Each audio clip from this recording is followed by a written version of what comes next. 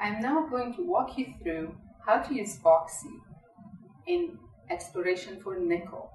To do that, I will use geophysical data collected over a property located in the northeast rim of the Sudbury Basin. The Sudbury Basin, located in Ontario, Canada, is a multi-ring deformed impact crater with a lot of associated economic mineralization. The mineralization happens along these rims as well as offset dikes that radiate out of the basin. Let me now show you. In the middle of the map, you will notice the characteristic magnetic signature of the Sudbury Basin with its multiple rings and the offset dikes. This data was downloaded from the GSC website. I'd like to draw your attention to the northeast corner of the basin, the Podolsky property. I will now zoom in.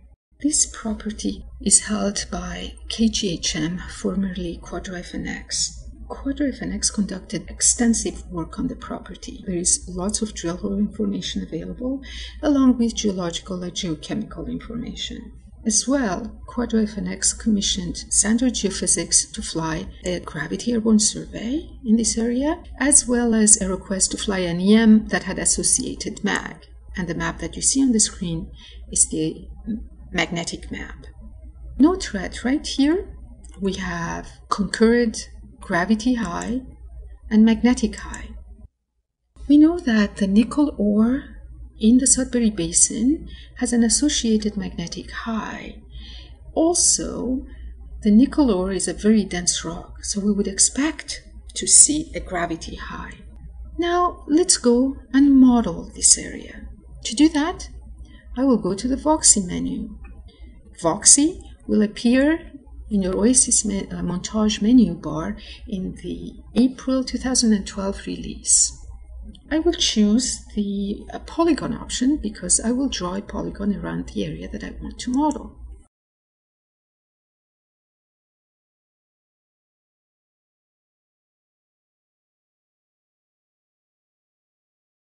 Also, I will give a unique name to my inversion session. Before I move on, I need to define the digital elevation model. In this particular case, LiDAR was surveyed concurrently with the gravity. However, would I not have had this information, I could go to Seeker and download the digital elevation SRTM model for this area. Note how VOXI has filled in all the other details for me. VOXI is geospatially aware, so it could pick up the coordinate system from the map and also propose a reasonable cell size for the modeling. But also, I have the mesh size of the area that I will be modeling. Here we go. This is my model. This is the volume for which the susceptibility property will be calculated. I now have to provide the magnetic data that covers this area. I can provide the magnetic data as a database or as a grid.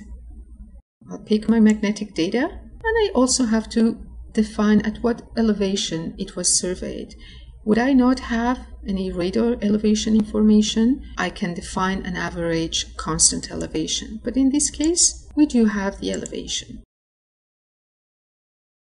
Since it's magnetic data, we will be modeling susceptibility. Also note how, again, VOXI filled in details for me.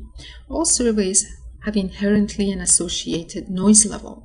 Also, we need to know the geomagnetic field at the time of the survey in order to properly calculate the susceptibility model.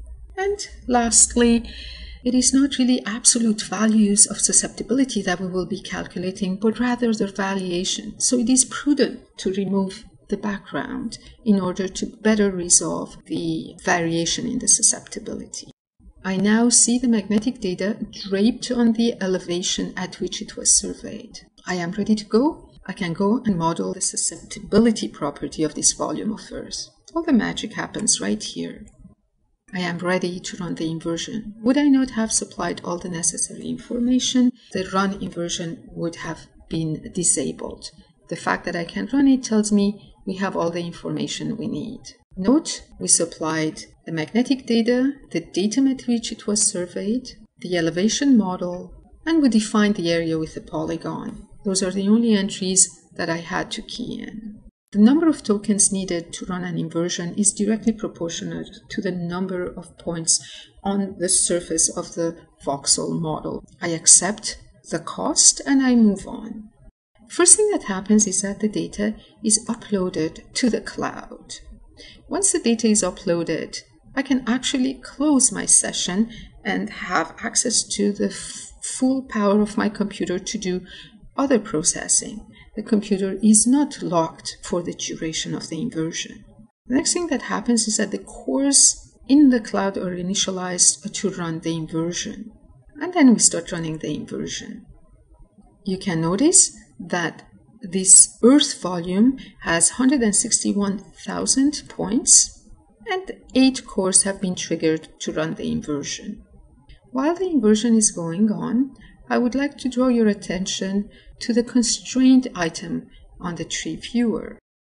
Would you have a priori knowledge, such as thickness of overburden or any knowledge about the contacts?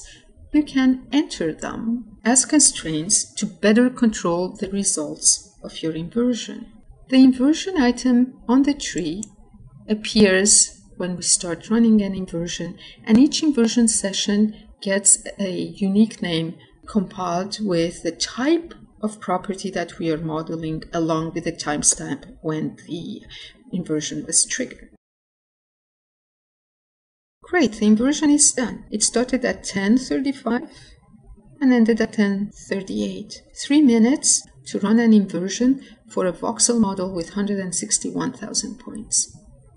I can close the progress log and turn on the susceptibility model. Let's turn off the mesh to better see the results. Note that we were specifically interested in this anomaly right here that had a concurrent mag and gravity response. Let me slice through this model. Right here is where the high susceptibility is concentrated. Although I have a secondary item located right here, I'm not really interested in this high susceptibility area because I know that it doesn't have a concurrent gravity high. I will now clip the data to show only the high susceptibility areas. And here is a look from below. In the interest of time, I also modeled the gravity data and produced a map that has the gravity and the magnetic inversion results along with other a priori structural information that was made available to us by QuadraFNX. Let me minimize this map and open the 3D map with the results. Once again, here is the area where the high susceptibility showed in a lighter shade of magenta and the high density shown in the darker shade of magenta are concentrated. What you see on the lower surface is the terrain. The middle relief surface is the gravity data put on its own relief so that you see the highs very clearly, and the surface above is the magnetic data that is also draped on itself. Let's look what happens in the Earth volume. I will turn off the voxelized high susceptibility areas and show them with isosurfaces. The orange isosurface is actually the high susceptibility, and the green isosurface represents the high density area. Through extensive drill hole information, I have access to the mineralogy. As a result, a nickel ramp model has been built that is displayed in blue. You will notice that the high density and high susceptibility volumes coincide pretty closely with the nickel ore ramp. Let me turn off the drill hole information to better see how these models coincide. I'd like also to point out that we didn't impose any constraints. Would I take advantage of the other information that was made available to us, which is the contacts of the sublayer and the dikes? I can force the inversion to coincide better the high density and high susceptibility volumes. I will zoom in now into the area of interest with the nickel deposit. and rotate the model. This concludes the VOXI demo.